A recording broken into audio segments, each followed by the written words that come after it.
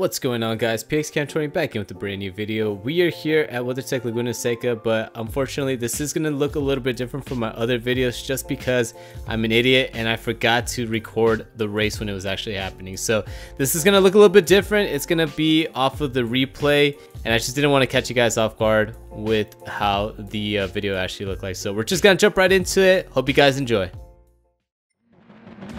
Now, as we jump into the race, we are starting in 5th place as decided to choose the Renault Megane for this race. So this was a daily race C, so fuel and tire wear were a factor here on this race, and Polyphony decided to give us the medium compound tires only, which could last the entirety of the race. I know some people were doing like a one-stop, but it actually was slower than just doing a non-stop, and she's abusing these tires, using them all the way to the end and trying to build a gap from everybody else, just because if you come into the pits here at WeatherTech Laguna Seca, it is one of the longest pit roads in the entire game. I don't know why it's like that on this game, but you can easily find yourself about 30-35 seconds in the pit.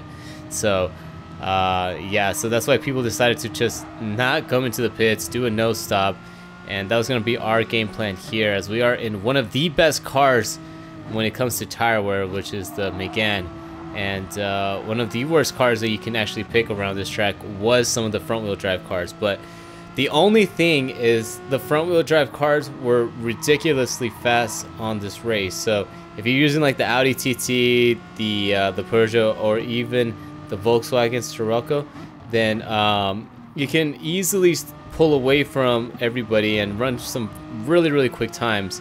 But again, the trade-off was going to be that you were going to wear out your tires, and by lap 10 or 11 you were losing about 1 or 2 seconds from the other cars that were able to save their tires. So we're gonna see what we can do here, as the game plan, since the only Audi TT that was actually ahead of us was in 2nd place, and the first place car was actually a Nissan GTR, which is quite an interesting pick.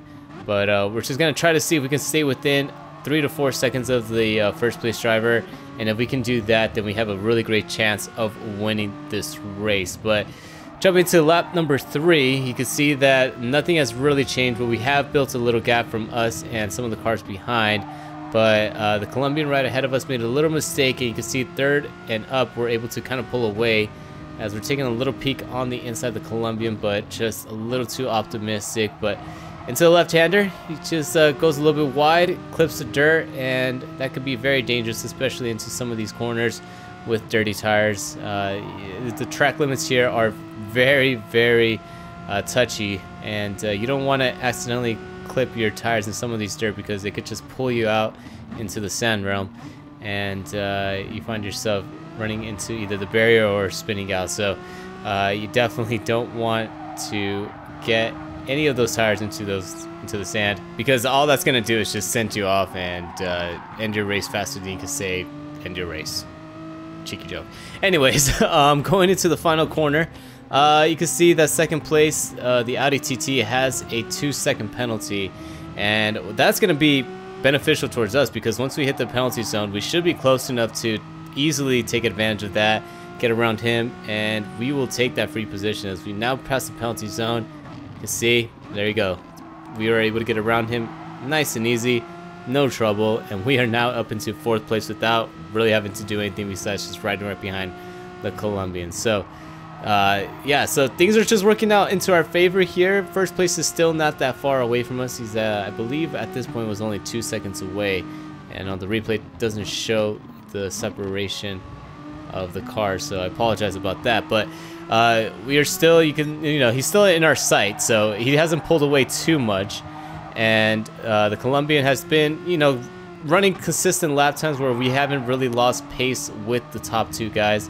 And the only way I'm gonna ruin this race is if I ruin it myself. You can see we make a little bit of contact with him on the final corner, and got very lucky that penalty was on our side, as that could have easily been a 1 or 2 second penalty, and we'd have been suffering the same fate as the Audi TT a couple of laps prior. So on to lap number 6, we're halfway through the race, and at this point I'm just kind of keeping an eye on my tire wear, as we did use the brake balance to the rear to kind of save our tires in the front, as those were going to be the tires that were going to wear out faster than the rears. But as we head into this left hand, you can see that the Colombian accidentally makes contact with the American, and that actually upset his car, as we were able to now get around the Colombian, capitalize on that mistake.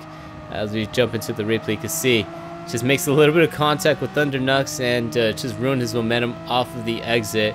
We were able to just get onto the inside, cover our spot, and we are now promoted into 4th place as we set our sights now on Thundernux and see if we can capitalize on any mistakes that he makes. But into the corkscrew here, we kind of go a little defensive so that we make sure that the Columbia doesn't try to do anything funny here and try to make a cheeky little overtake on the inside. And luckily for us, everything worked out fine. But on lap number 7 here, the Audi TT was starting to show its muscles, as it was able to easily get us down the straight, as the horsepower on the Audi TT was a lot stronger than our Megane, and he just easily makes the overtake on the outside into turn number 1, and we have to relinquish the spot and follow him into this 4th place position. So we gained the position, but then we lost position. Still not the end of the world, because I do know that the Audi TT up ahead is going to have to run slower lap times in about a couple laps here, or a few laps here, because his tires are going to start wearing out tremendously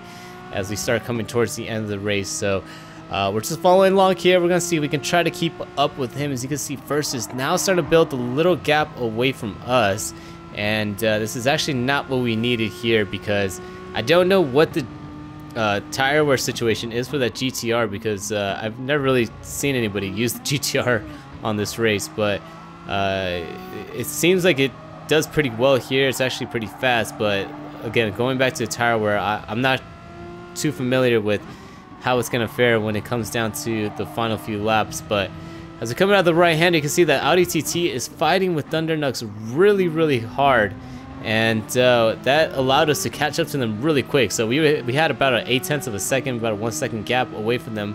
And in the span of 2 corners, just because of how hard they were fighting, we were able to just make up the time. And now we are underneath Thundernux as we head into turn number 1. Brake as late as we can. Thundernux makes a little bit of contact with Kevin in the Audi TT, and that actually pushes him back.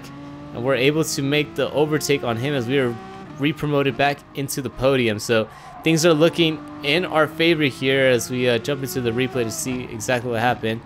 Thundernux just on the outside, just misjudged his braking, I think, and ran to the back of Kevin. And we just decided to say, okay, we're taking advantage of that, go right ahead of Thundernux, hold our position, and Thundernux accidentally clips a sausage curb, upsets his car, and we're able to get that 3rd place away from him now, as we set our sights once again on Kevin and the leader up in the Nissan GTR. So things looking really good on our end here. As long as we can keep it on the track and run some consistent laps, we should be able to at least finish with the podium.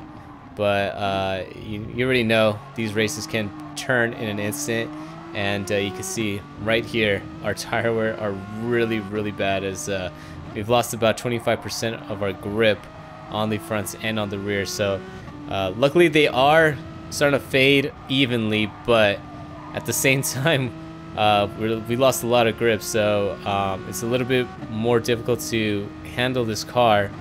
And what I'm starting to think about is what is going on with this GTR up ahead and this Audi TT up ahead, because again, the Audi TT is going to lose a lot of its front tires just because it's front wheel drive.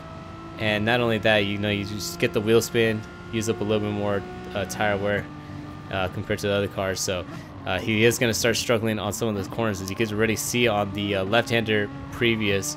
He actually got a little bit loose on the exit, and we were able to catch up to him easily off of the corkscrew.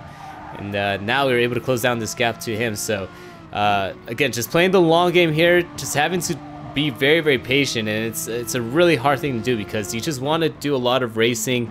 You want to push the car as much as you can, but when you're doing this race, especially when you're in the Megane, you just have to think to yourself, like, you're not the fastest car on the track. The Megane is definitely very slow, especially on the straight, because you can see right here, second place was able to just easily just pull away from us by about half a second. And again, I just had to be very patient, tell myself, okay, I know they were going to pull away from us on the straight, but on these corners, especially around this time of the race and on the end, we're gonna be a lot stronger than them. So it's just a waiting game, and if we play our cards right, we can definitely find ourselves fighting here for the win, especially because first place is not too far away. And at this point, this is when I started noticing that the GTR was definitely starting to fade here with this tire wear. So somehow the GTR actually had worse tire wear than the Audi TT, which surprised me a lot, because the Audi TT of Kevin was all over the back of BM Drifter,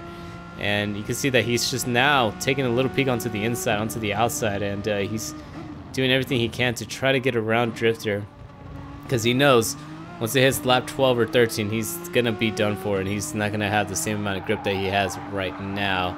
But as we come into the final sector once again, you can see that Kevin is just riding the butt of Drifter here, as Drifter's gonna take a very defensive line onto the inside, and that's gonna invite us to catch up to them. As you can see, since they were doing all that side-by-side fighting, we're able to make up majority of the gap and catch right back up to them onto the final corner and just stay into the slipstream. So this is going to be beneficial towards us, because using that slipstream, it should be able to give us a little better of a top end speed, so we should be able to stay with them a lot easier.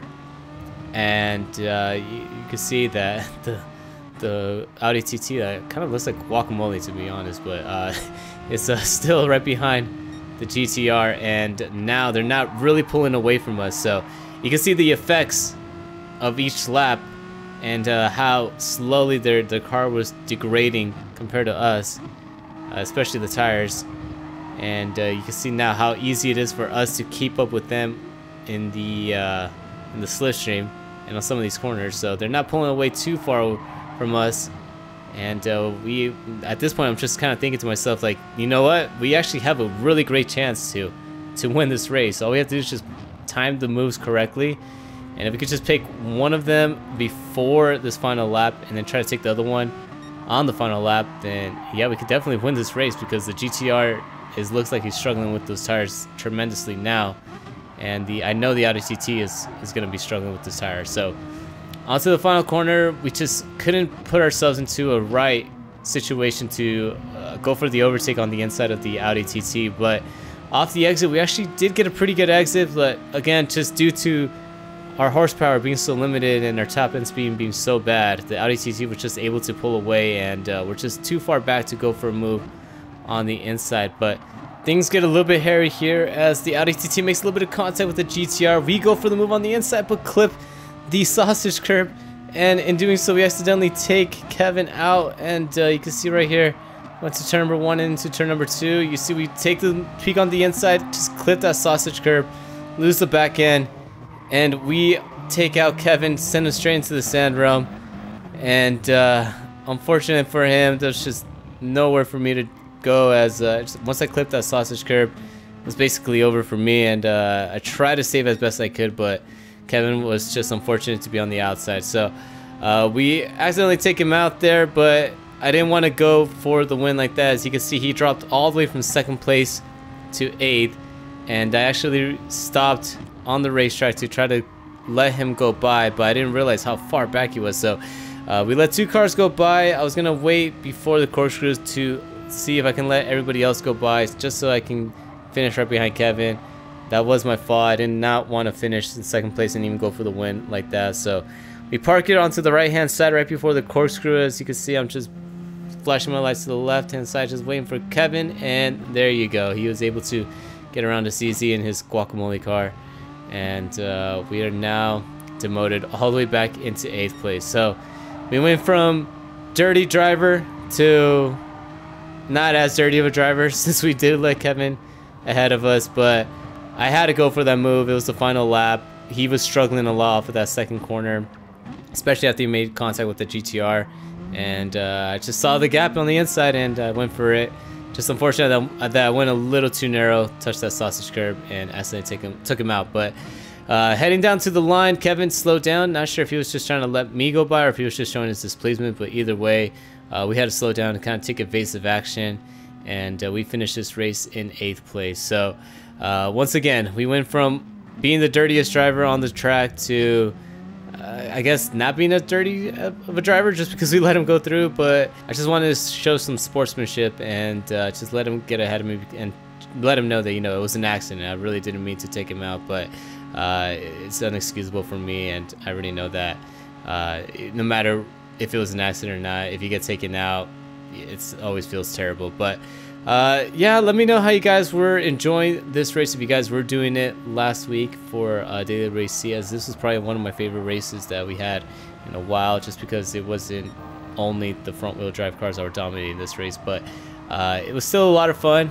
and again, a lot of close racing. Just unfortunate that things between me and Kevin had to end like that. But again, let me know what you guys thought about this race and what you guys are thinking so far about what Polyphony is doing with all these changes on the BOP. You can leave that in the comments down below. And if you guys really enjoy the content, which I hope you guys did since you guys made it all the way to the end of the video, please feel free to leave a like and subscribe on the video, as it really helps out the channel when you guys do so.